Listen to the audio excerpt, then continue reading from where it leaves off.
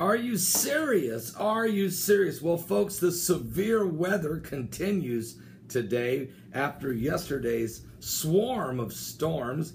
I mean, we had 2 tornadoes touch down not far from where I am, and a third one was spotted in the sky. And I actually got some video of some of the storm out there. You can check it out here on YouTube.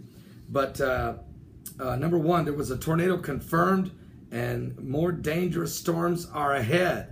A tornado was confirmed in Kansas already this morning with no injuries and major damage. It was a huge tornado. Meteorologist Danielle Banks explains in a review that it was a huge tornado, and there's several and severe outbreaks are continuing. A multi-day severe weather outbreak continues as today, with expansive threat of severe thunderstorms from the Ohio Valley and Tennessee Valley to the East Coast, thanks to an unstable air interacting with an unseasonably strong and active jet stream. Also, a Draco straight line winds swept through several states yesterday, with widespread wind damage developing in North Dakota, Minnesota. Also, in Sunday afternoon, there continued a long and unbroken southwestern march going across these areas I've just mentioned, Ohio Valley and Tennessee Valley, all the way to the East Coast. There was 500 reports of thunderstorm wind damage or high winds that came into the National Weather Service offices Sunday afternoon. There was a lot more on Monday, including a tornado reported in northwest of Lafayette, Indiana last night. Of course, we know that's true.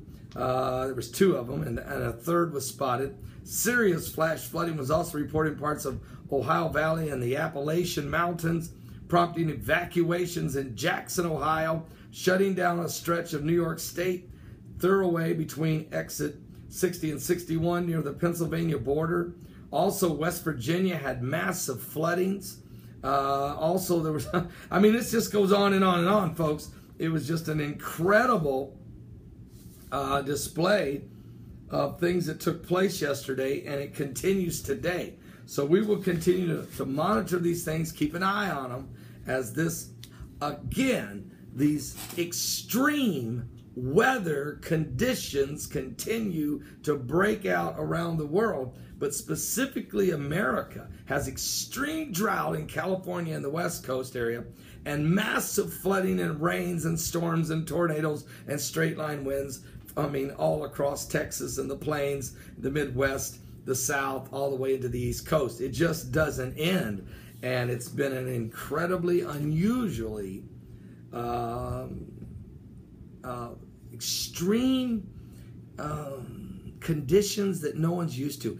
And as this atmospheric compression continues to affect the earth, we're getting those extremely fast jet streams. And here's why you're getting them. The jet streams are lower. So these what was normally high jet streams are pushing down, pushing everything down.